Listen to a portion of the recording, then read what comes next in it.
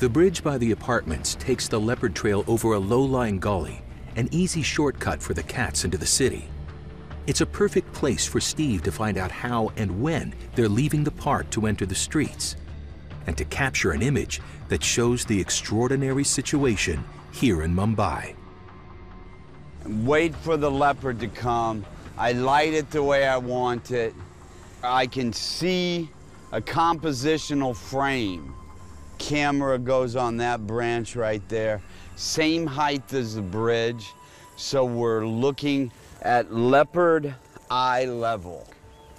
Let's get to work. Leopards are usually wary of people, so Steve must operate remotely. He'll set up the camera and frame the image exactly the way he wants it, and then let the leopard trigger the shot itself when it trips a motion sensor. The camera will be mounted on a 30-foot platform built from scratch. But it's going to take these guys about 3 hours to build this.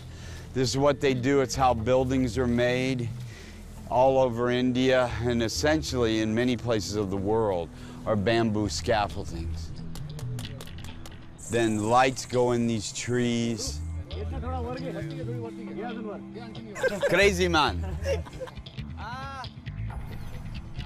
The leopards walk the trail only at night, so Steve must rig a complicated system of lights and automatic triggers. This goes over here. To fire the camera, he uses an infrared beam. I don't want the beam to go above their head. I want, as they walk, boom, the arm right here is going to break the beam, and then off they go. The wireless transmitter is what sends a signal to the camera box to power up. You want the viewer to see an empty frame and then the leopard to walk into the frame. Go down. He won't turn any leopards away, but the one Steve's really hoping for is Big Daddy. We know from the trail cameras that this is part of Big Daddy's territory, and I really want a big dominant leopard. I don't want a cat that just seems to be skulking around. I want one that looks like it owns the place.